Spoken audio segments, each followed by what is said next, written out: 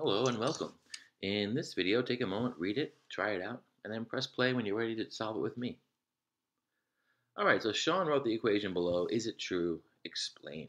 Okay, so what does this equation say? It says the square root of negative 5 times the square root of negative 20 equals the square root of 100. So what's going on here? Well, first of all, there is a law of exponents that's generally written as the square root of a times the square root of b equals the square root of ab.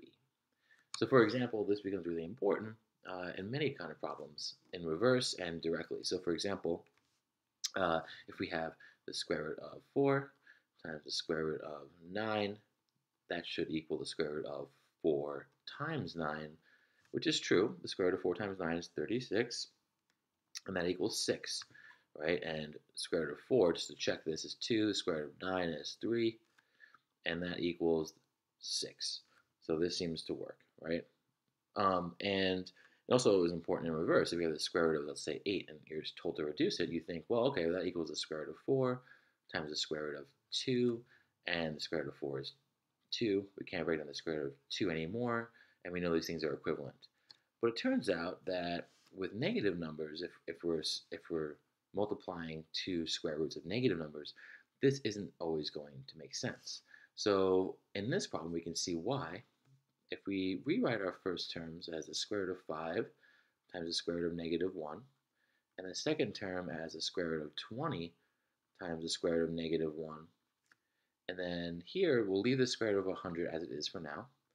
So now on the left-hand side, the square root of negative 1 is I. So in both cases, we have an I term. So we have I times the square root of 5 times 20 can be broken into further pieces. I right there, square root of 4 times the square root of 5, and then here's the square root of 100. So I times the square root of 5 times I times 2 times the square root of 5 equals square root of 100.